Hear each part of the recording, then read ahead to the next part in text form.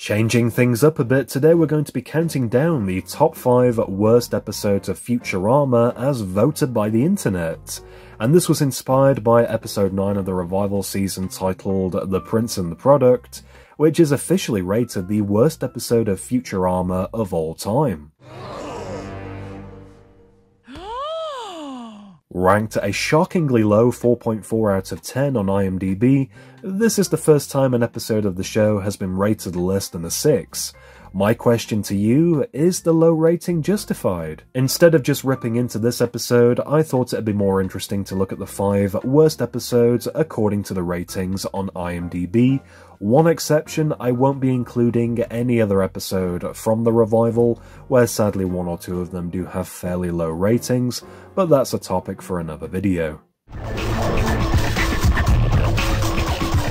Starting off at number 5, we have Yo Leela Leela, and I was surprised to see this one make the list. There's nothing overly negative about it that stands out to me personally. I would genuinely say this is above average, where the quippy dialogue is arguably the best part.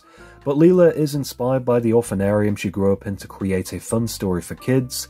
The only problem is that she's terrible at it. I have a question. Yes, Albert? That story was bad. That's not really a question. That wasn't really a story. Determined to create a proper story, she returns to the orphanarium armed with colourful characters and rhyming words to entice the youngsters. And this is where we are introduced to Rumbledy Hump, which is meant to be a parody of Yo Gabba Gabba, just given a dodgy name. And without seeing Leela's creative process, this seems fairly innocent at first, but things aren't always what they seem in Futurama. Instead, Leela has been journeying to another planet where these characters actually exist as creatures, allowing her to write the events of their lives into a form of fiction.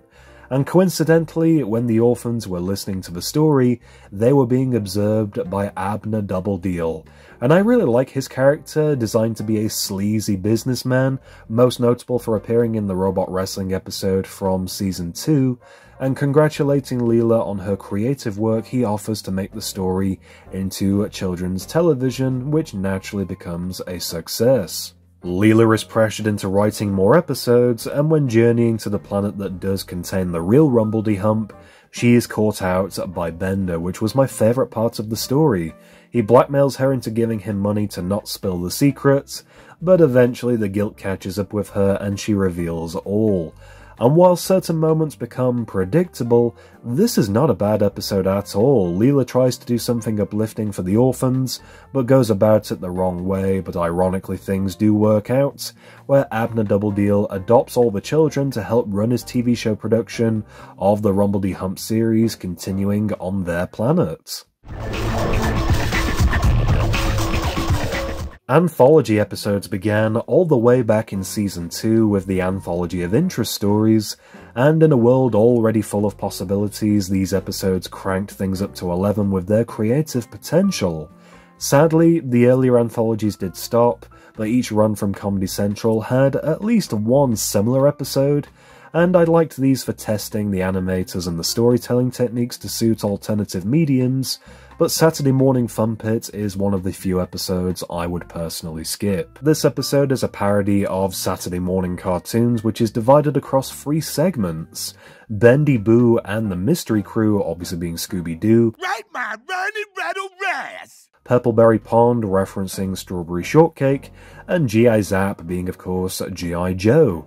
And a part of Futurama, we have the real world where Richard Nixon, who is president of Earth, is pressured by an angry mob into changing cartoon programming intended for children to be more educational.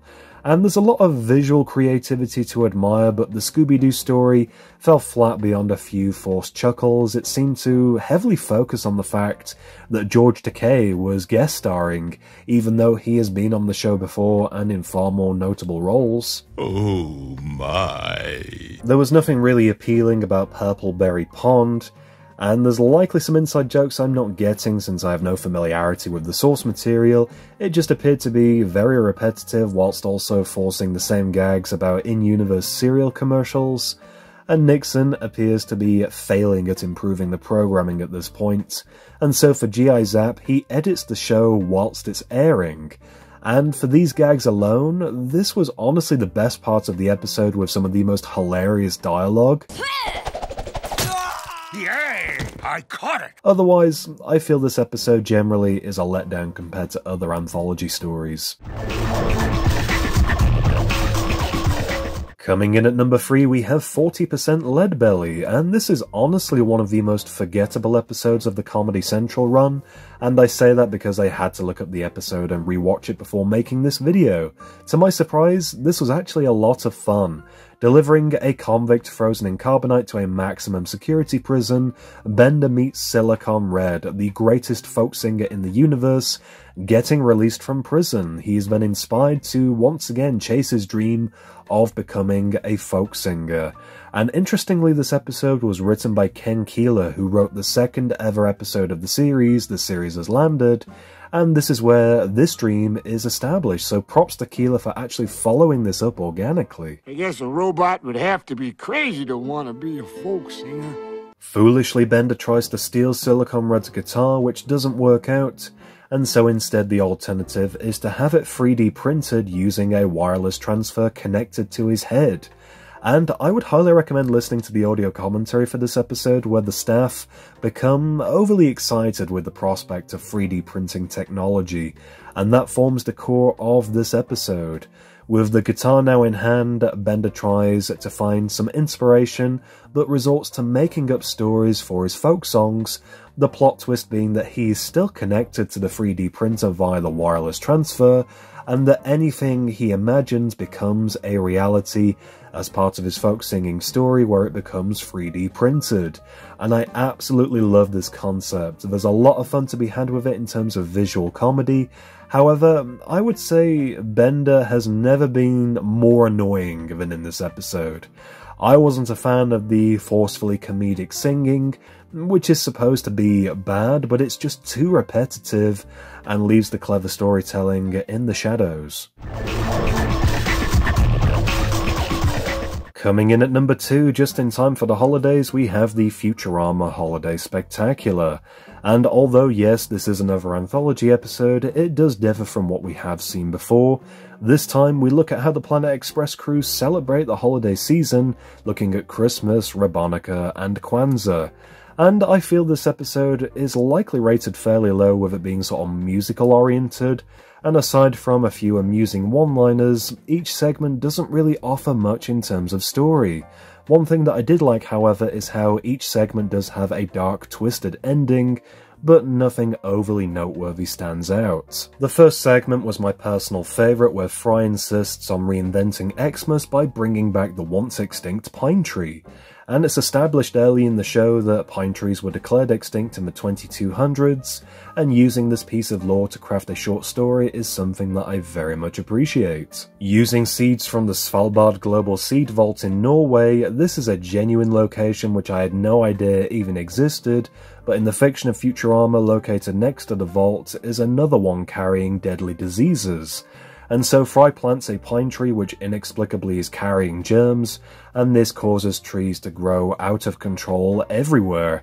And with an oxygen-rich atmosphere, Bender lights a cigar without thinking, and the whole planet goes up in flames to the robot Santa's delight. If given a B-plot, this story could have been a solid standalone episode without the need to really force it into an anthology story. I didn't really care for the other two segments, where in part 2, we see Bender's selfish nature take over, and celebrating Rabonica, it's tradition for two stripper bots to fight in a small pool of petroleum oil, and with none left, he demands that Planet Express drill for more oil deep inside the Earth. The mission fails, and the crew are killed, aside from Bender stuck beneath the Earth's surface, and then thousands of years later the crew decomposes, becoming petroleum oil for Bender to use. Finally, we learn about Kwanzaa, with a brief musical number from Coolio himself playing the Kwanzaa bot, and Hermes learns that he can't celebrate the holiday without candles made from beeswax. Therefore, he needs to fashion some candles before it's too late. Earth bees don't have enough wax, and so the crew collects wax from the space bees. And revisiting the hive from arguably one of the saddest episodes of the show, the bees are overrun with parasites, and the crew step in to save the day, only to be attacked by the bees. And I do enjoy seeing the concept of them revisited, but it didn't really add much to the existing lore, and aside from the first story, this episode was pretty meh, and is one that I don't really plan on revisiting anytime soon. Coming in at number 1, we have what is officially voted the worst episode of the show ever, The Prince and the Product. And this one genuinely made me question whether bringing back the show for a revival in the first place was even worth it. I will say, the animation for this one as always was creative, seeing the main characters reimagined as children's toys, and it does follow a similar structure to previous anthology episodes, but the short stories did not connect to the main plot as a framing device. And ironically, I praised the series in my previous review for making Fry and Leela's relationship even more official. No longer are they on again, off again, but I clearly spoke too soon because this story makes a mockery of their relationship, and somebody on the Futurama writers team must have an estranged cuck fetish for Fry and Leela to act so out of character to this level. Each story appears to be an elongated toy commercial featuring wind-up toys, Hot Wheels, and Weebles, and there are some funny ideas presented, but ultimately each segment feels pointless and twisted by uncanny, morbid endings that retain the feeling of unfulfillment, and other than the visuals, there was no redeeming qualities to these segments at all. As the audience, I'm left guessing if I'm missing some form of hilarious satire that has gone over my head. Is the show looking at how commercialism has taken over, and that we are inundated with ridiculously long advertisements on all platforms? I think I agree with the general consensus. This episode was honestly the worst of the entire run, and is definitely an episode I will not be revisiting probably ever. That's going to do it for this top 5 video looking at the top 5 worst episodes of Futurama as voted by the internet. Do you agree with these episodes being considered the worst, or are there any other episodes you would add to the list? By all means, let me know in the comments. If you enjoyed this video, please do leave me a like, and for more content, be sure to subscribe to my YouTube channel, DVD Review Studios.